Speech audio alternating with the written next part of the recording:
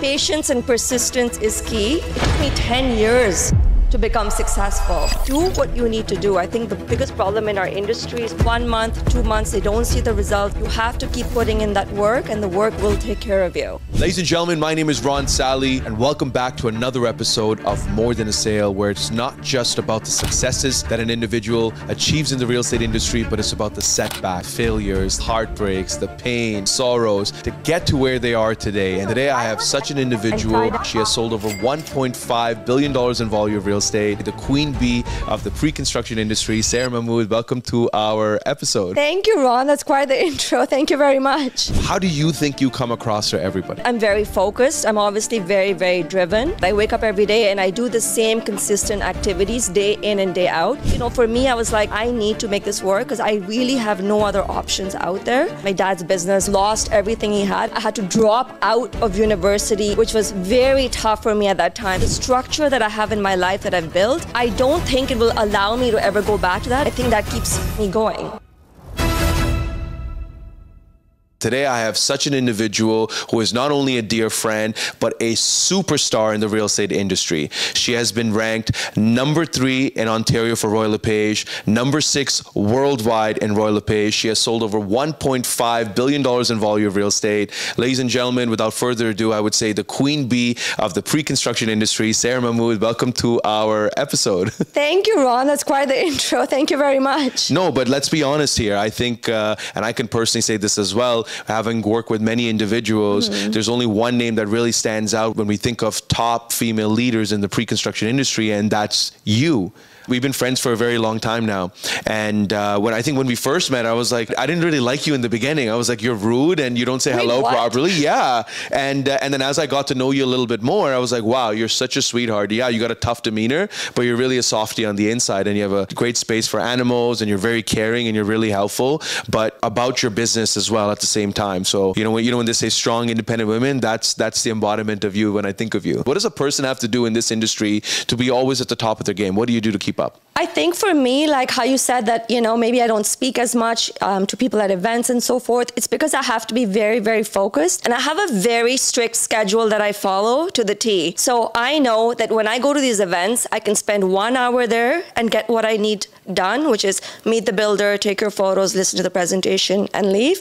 Or I could spend 4 hours there chit-chatting with every agent and then I'm completely off my schedule. I run, a team. I'm responsible for a lot of other people and there's a lot to get done in a day. So I don't mean to come off as rude, but I know that I need to stay very, very focused in those moments. Yeah. And when you go to the office, I feel like people keep stopping me. They have questions. They want to talk about their listings. They want to know in half an hour how I built my entire life. And it just doesn't work like that. So for me, being very, very focused, sticking to my schedule, and scheduling, my priorities more than anything else is what's keeps me on track. So let me ask you this. Again, since we know each other, as friends, we've traveled together, we've been on trips together, and we've also worked together as well. When I see you in action working, and everyone knows that you do an incredible job, and of course your volume speaks for itself.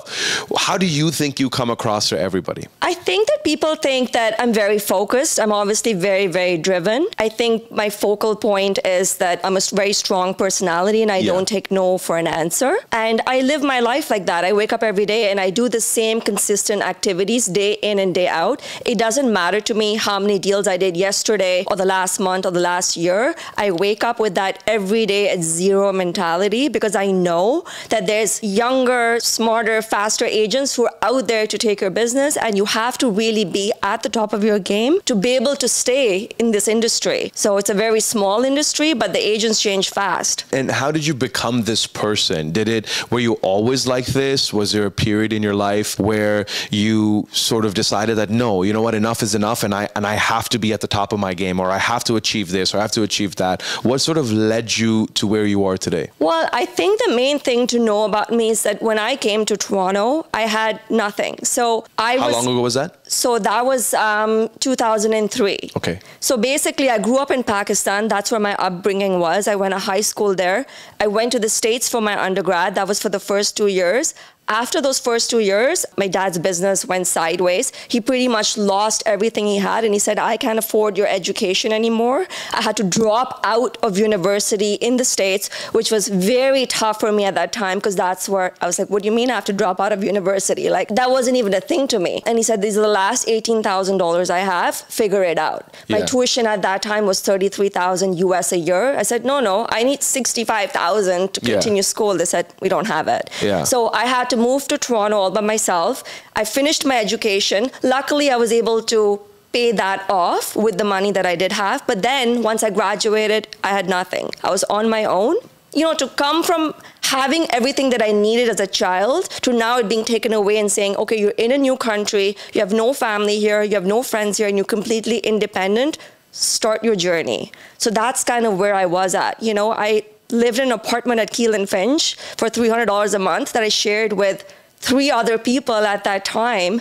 And that was my beginnings. You know, I worked at a bookkeeping company for $1,200 a month, paid $300 in rent and lived off the rest. Like, I couldn't even go to McDonald's and like upsize my fries. That's how like poor I was at that time. And I could relate to that because same thing. I went through the same when my family came here. Again, not a dollar to the name, and I didn't have McDonald's till I was, you know, in my teens. So I know exactly what you're talking about. Let me ask you a question. You mentioned about your father when he gave that phone call to you and he told you, hey, we don't have enough money to pay for your tuition, and you know we can't afford it, and things are going sideways. First off, what were you feeling? What were you thinking? What were the thoughts that were going on in your mind? What did you and the family collectively do to sort of solve the problem where you're like, okay, cool, does this mean I'm on my own now? What was going through your mind at that point in time?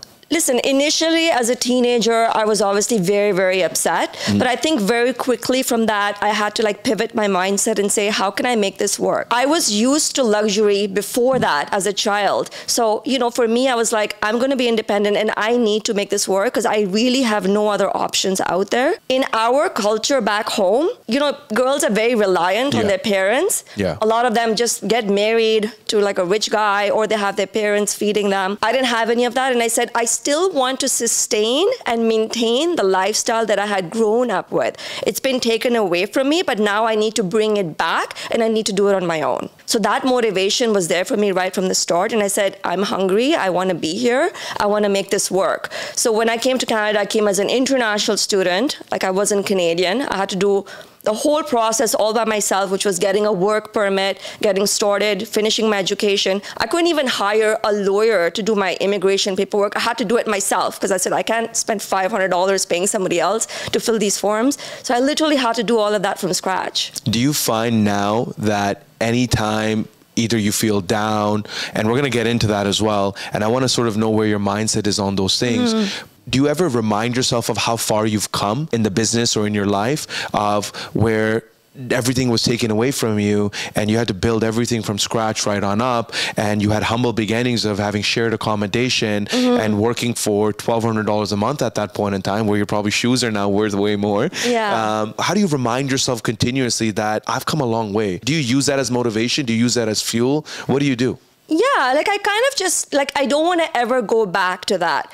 I knew that I had my back up against the wall. I knew what it felt like at that time. And now I know that I don't ever want to go back there. I have to keep moving forward. And now this is my new norm. So the structure that I have in my life that I've built, I don't think it will allow me to ever go back to that because I'm so disciplined, motivated, and I have that structure to my day. I think that keeps me going. So now that we have the Sehr today that is accomplished, that has dollars to her name and isn't going through the same struggles that she was going through when she first initially started, what would you tell the younger Sehr knowing what you know now? I would say that, you know, start every day again, like start every day at zero, pretend like you don't have anything, be very motivated. Patience and persistence is key. You know, people say, oh, you were an overnight success. It took me 10 years to become successful. So I was in this country for 10 years before I started making money. But it's that patience to keep working towards what you want, that persistence to keep working towards your goals, and then just waiting, but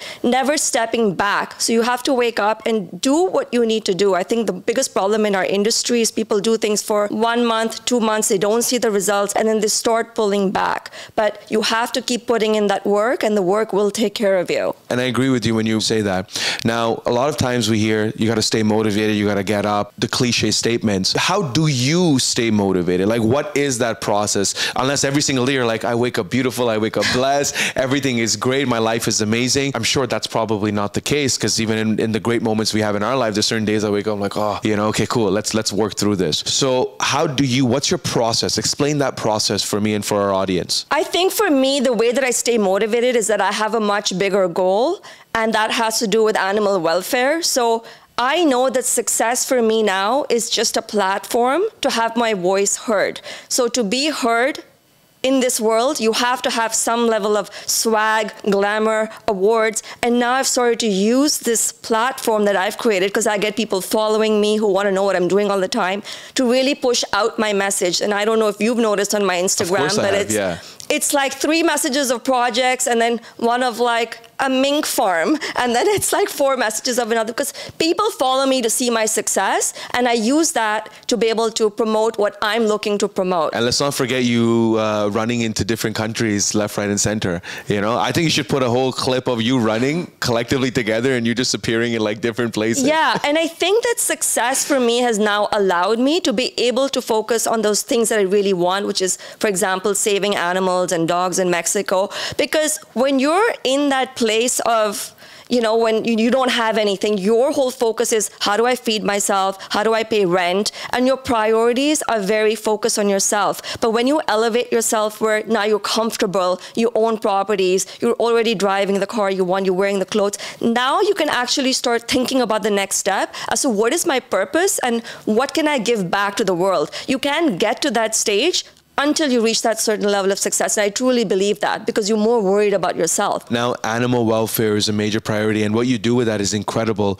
And I've supported you as well with the cause. Yeah, thank you so much for that. Yeah, absolutely. I think what you're doing, and you actually going out there, bringing the animals back, and even I've seen videos, and I haven't had a chance to meet your dog yet. Maybe one day I will. And, you know, you bringing the dog to the sites, and, you know, even meeting them with the builders and developers, so which is completely incredible. Let me ask you this now, kind of doing a little bit of shift in our conversation. What's one period in your life that you felt that everything was just going haywire? Everything was either A, out of your control, B, no matter what you do, you would continuously to fail at it. You thought your life was in the shambles. What's that one moment in your life that you remember where you're like, man, this was not a good period in my life? I think going back to when I was younger, and, you know, when I told you that we had everything, and all of a sudden my father was saying, you know, the business it's done, we need to go. We actually had to leave the country overnight. Yeah. So at that time, because the business deal had gone sideways, we had people standing outside our home with guns. Oh, like wow. Literally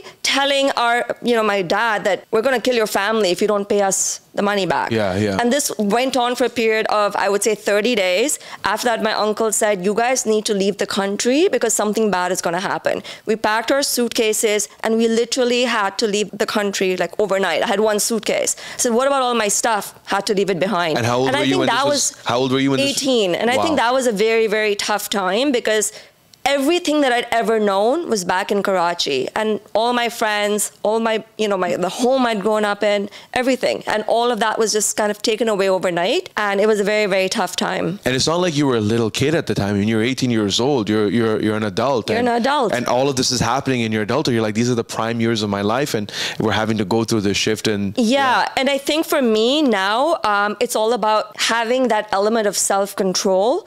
And I've learned that over time, that you have to become very detached and undeterred by external ups and downs. And I think that's what keeps me focused in my business and leads to my success, where, the letdowns and the failures don't bring me down the same way as they would. And neither do the wins. Like, it's not like, oh my God, I'm number 3 in Canada, and now I can chill for like a year. Yeah. And then at the same time, when something bad happens, I don't let that drag me down. And I try and keep myself stable in that sense. And I think that's really helped me in the journey of my business. How are your parents now? What are they up to? Where do they stand? Do you support them? Yeah, so now I support them. They live in England. So I still have no family in Canada till today. Okay. You say that proudly. You say that with a smile. I mean, I'm still doing everything on my own, you know? So. Yeah. So, and they're but I'm proud of the journey journey that I've been able to like now provide for my family.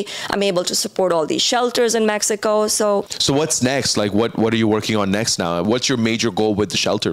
To open my own sanctuary. I think that's going to require a lot of funds, obviously. So building myself to that level of success where it's not just events once a year. I actually have another event coming in December, but to have a full-fledged sanctuary, and I think that that's what my success is, where I want to take it to. And you would do that overseas? Let's see where it plays, but yes, most likely. And right now your focus is Mexico? Right now the focus is Mexico. Are you going to sort of shift grounds a little bit after Mexico, or just kind of stick to Mexico for now? I think the problem is like those countries have a much more dire problem than first world country like Canada. It's also a lot cheaper to buy land there and actually have the sanctuary and the facilities. Wet care is a lot cheaper. So I think that's going to be the next transition before coming to Canada. Now tell me a little bit about your real estate business. Yeah. What would you say is your major mode of operation? What makes it super successful? Where have you found major success with your business in terms of how you operate it? I think, like I said, having that consistent structure. And, you know, for me, I've been doing the same thing for the last 10 years. A lot of agents say, in our business, we don't want to spend any money, for example. Yeah. There's no other business in this world where you can say, I don't want to spend $1. But in real estate, for some reason, people say, I don't want to spend money on ads. I don't want to spend money on a CRM. I don't want to spend money on MailChimp. Why? So for me, it's like we have all our systems set up, we spend money on staff, and we pump the money in because, you know, you need to get results, you have to put it in as well. So I know you touched upon the structure a little bit, but what really is that structure that's worked for you day on and day on? Basically, building my database over and over again. So when I was brand new, I was a rental agent. I did 100 rentals my first year. I don't even know if you knew that, but literally I got into the business. I had no contacts. I didn't grow up here. I had no network. So I started putting ads on Kijiji, and I had maybe 3,000 names and numbers in that first year from advertising and doing rentals. So to grow on that. So my first year in pre-construction, which was actually my second year in real estate, those are the people that I was selling to. And from there, finally I did, you know, maybe 80, 90 deals that first year in pre-construction, started to get money in, and then I started pumping money back into the business. I primarily focus now on Google advertising, as well as nurturing the existing database. Wonderful. Now, let me ask you a question.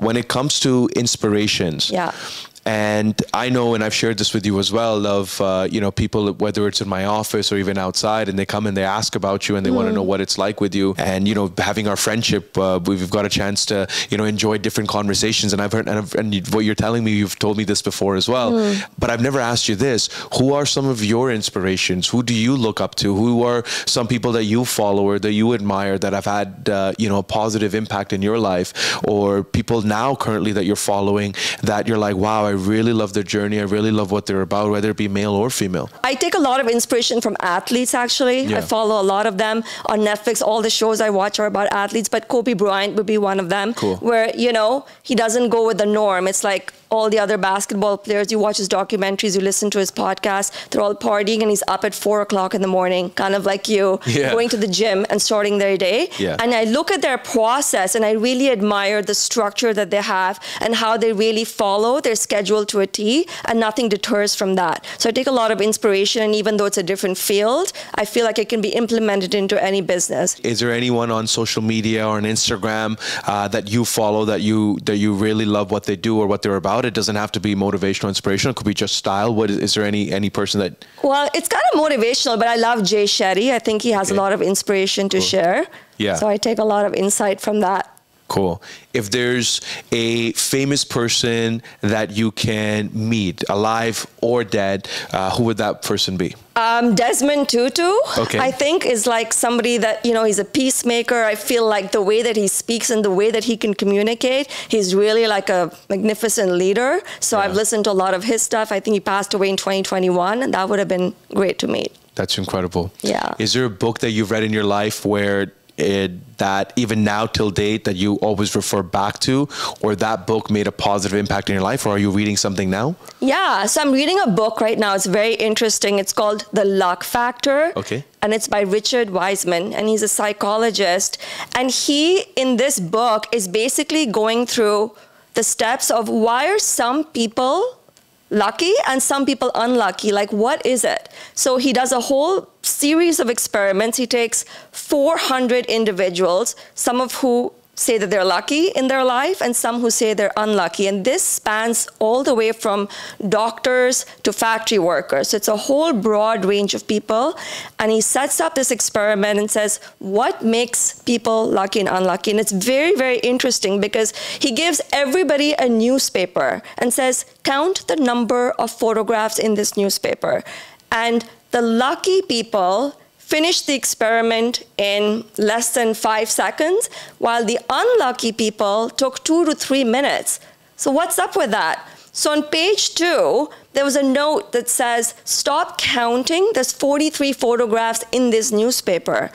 The unlucky people were missing opportunities. They missed the note completely. They're still counting. You know, what this book talks about is that there's no such thing as lucky and unlucky. It's about seeing opportunities and bringing that so-called luck to you by being present, by being aware, and being, you know, present in the moment, essentially. So it's very interesting because there's people who can create those opportunities by being aware and being present. I'm going to read that book for sure. I read a lot of books as well. Yeah. I actually did a whole blitz this morning. What I do is for 1 hour, I get 4 books and I set a timer for 15 minutes. Yeah. And I would read the book for 15 minutes with full focus. Then I'll take like 2-3 minutes and I kind of relax and I'll do it again with the second book and the third book. But all 4 of those books have to be different. Right. One is about business. One is a biography. One is a motivational book, and another one has to be philosophical. So that way you're getting a blitz, they call it blitz reading. So it's now working up your brain and you're coming in right after that. Your ideas are just like in full spark mode and you're just ignited. And then I just start writing down things that come to the mind. 10X by Grant Cardone is a really good one too. Yeah, solid book. Yeah. When you need to plan something or you need to brainstorm something,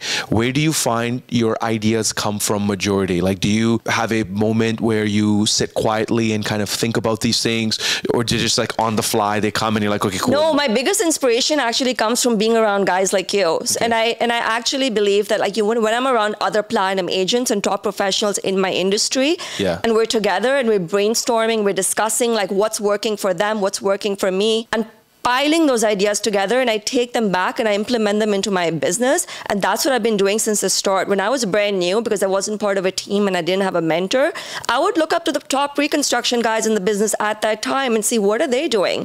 You know, try and speak with them, try and, you know, even observe them from far. If they're not in my network, examine what they're doing from far and take ideas and inspiration from them. Do you find a lot of people that you looked up to in the industry, like they kind of fell off or they kind of retired? Yes. So a lot of them, you know. Why is that? Why do you feel that? I think because the space has become a lot more overpopulated. And like I said, you have to have so much structure, so much drive to even be able to keep up. And what worked back then isn't working now. You have to have pivoted. You have to have shifted the way that you did things before. I've had to change the way I did things before. Yeah. I don't even know if you know this, but I didn't have Instagram till 2019. I actually had no social media. Even videos, yeah. You were telling me as well when we had a conversation about videos. So it's about like being able to pivot and being able to like reassess where are we in today's day and age, and then what does it take today to be successful. And I remember you and I were chatting and you're like, do your videos work? What kind of views are you getting? And you were asking me all these questions and I go, why is Sarah asking this? And then a week later, bam, Sarah comes out with like a bunch of videos in, and you were like, now you're on just a roll and it's like so natural. Yeah, I always thought that, oh my God, people are going to like judge me. They're going to say, oh, she's making content. And people do. People are going to make comments, and that's fine. And I think the biggest thing is like people say, oh, I made videos for 6 months, but I didn't get a deal out of it. And you have to look at it outside of that. The biggest companies out there, like Coca-Cola, they don't put a billboard up there and say, oh, how many people drove by the billboard and then went to the gas station and bought a Coke? But they still do it because social media is now sort of our advertising billboard, where you do it consistently enough and you become like a name in people's mind. You become a brand, you build yourself, you build your presence. So it's very important to do that. But most agents don't think like that. They say, oh, we spent like 6 months posting and nothing came out of it. They're not thinking of it long term. So let me ask you this, and I think this is probably the first time we're going to be asking this someone on the show. All the successful people that you've hung out with, whether it be builders, whether it be developers, whether it be outside influences, and I also get to have the pleasure of meeting these such individuals as well time to time. What would you say is majority of how they've acquired their wealth of some of the people? They don't have to be real estate oriented. Maybe you've met someone that isn't real estate oriented. What are they doing, or what are some of the things you've learned from them that you can share with our audience members that you kind of picked up from watching these successful individuals? And the third thing is, out of all our platinum agents that we hang out with, what are some of the traits that you've picked up that these platinum agents do? Yeah, I think that the biggest inspiration to me actually does come from one of the platinum agents in this industry. And he's somebody who's young, and he's somebody who's able to take multiple businesses and scale them. And I don't know if you know who I'm talking about, but like basically he has 3 different businesses right now, and he's successful in each and every one. So what I've realized is like these top platinums, they're not just successful in real estate, they're successful in terms of building a business, and you can give them any business and they're able to take that and scale it. So it's very, very empowering to see, because the traits that they have can be carried on to other businesses. I like that very much. Last question to end off our episode and end off the show. Who is Sehr Mahmood? I think that now I want to be somebody who can actually motivate other women, motivate other individuals to be able to say that, you know what, you came here with nothing and you weren't given everything on a silver platter and you had to earn it, and be able to take inspiration from that, share my story. I mentor a lot of women actually on Instagram now that reach out to me. We have one-on-ones, and to be able to share my journey and also my success tips of the industry to be able to elevate their lives